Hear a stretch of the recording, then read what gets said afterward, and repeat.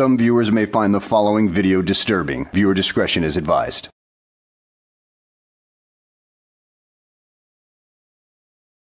Well, hello and welcome back to the channel. In today's video, we have the continuation of a loudmouth cop hater who refused to let the police into his house to check on his mother, in which a neighbor heard screams coming from the house and called the cops to investigate. So, sit back, relax, and enjoy the show. Rollo, come here!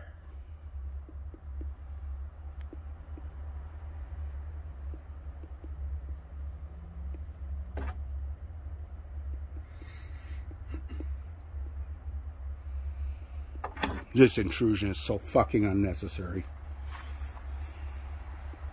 You have no idea how hard it is to take care of old people. I'm sure it's extremely difficult. It is difficult taking care of elderly people. I've had to do it myself. I did it for 5 years. But that's no reason for you to act like this, especially towards somebody who's trying to help you.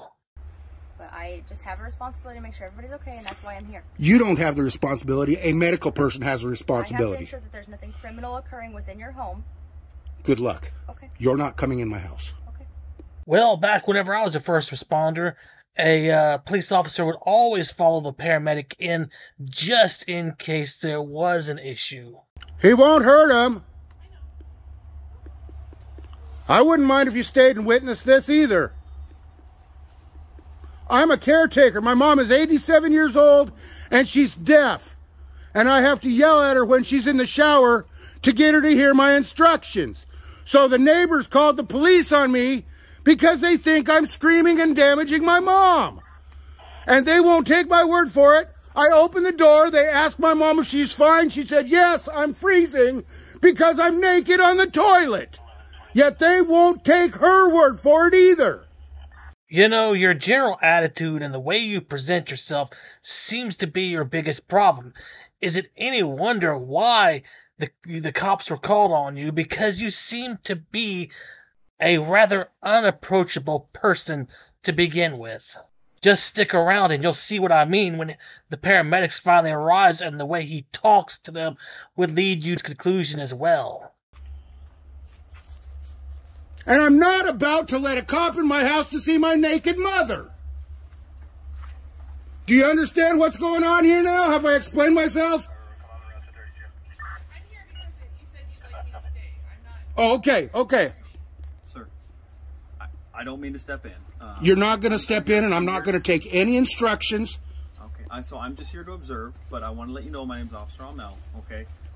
I would please ask you that the yelling at this point is not necessary. I understand. The yelling is necessary. I'm making sure I have witnesses. And that's totally fine. And just like... And it is totally fine, and please don't give me instructions to not yell. Okay, sir, and like I said, this is recording. And This is recorded right here, and I have it. Okay, so I'm trying to explain to you that... I'm waiting for the neighbors to come out and tell me who turned me in for talking too loud. No, I am not creating a disturbance.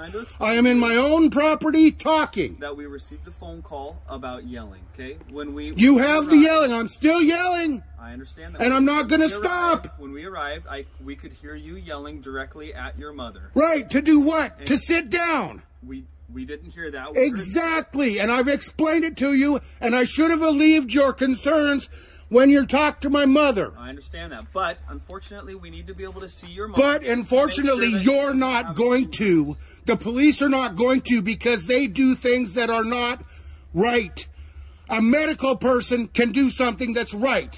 So when you go to check on a person for safety, bring a goddamn medical person, because you guys shoot people. Sir, all we're going to do... You're not going to do anything. If you step through me, you are hurting me. Okay, you need to... Well, the picture of him has become much more clear, being prejudgmental on every cop that comes by based on the actions of the minority. I wonder who he's been watching to give him this idea that cops only do bad things, that cops only shoot people, that there are no good cops, that cops don't go around saving kidnap victims, that cops don't do anything good.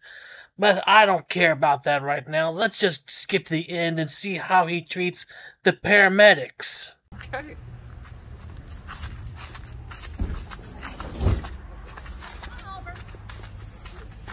Rollo! I only need one of you. Rollo, in the house. Oh, no wonder he's not coming. I'm calling Oliver. Yeah. Go inside. All right. Folks, my mother is 87 years old. She's very hard of hearing. She's sitting on the toilet wet because she got out of the shower and had to poop. She's at the top of the stairs. They have been told by her that she is fine. You are going in as a medical professional to see if she's been damaged or is hurt. Okay? That is your job. You go talk to her and you come right back out, please. Well, looky there. It's not just the cops he was talking nasty to. He was even talking nasty to the EMTs and telling them how to do their job.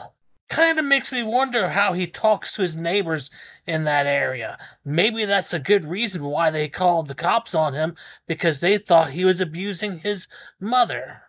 Again, that would suggest to me he has a complete disconnected relationship with any of his neighbors, so they don't understand what's going on in the house because he doesn't communicate this to his neighbors very well. Then I will get her dressed. Okay. The two of you only. You have been given permission to enter the house. She's at the top of the stairs? Top of the stairs and take a left. It's kind of hard to miss a naked 87-year-old woman. Ask her any questions you want. Wait, I'm going to hear this too. I'm leaving the door open. You can step right.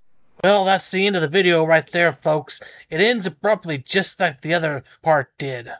If he talks to neighbors the way he talked to the EMTs and cops, is it any wonder why the neighbors called the cops to make sure that his mother was okay? I would probably do the same thing.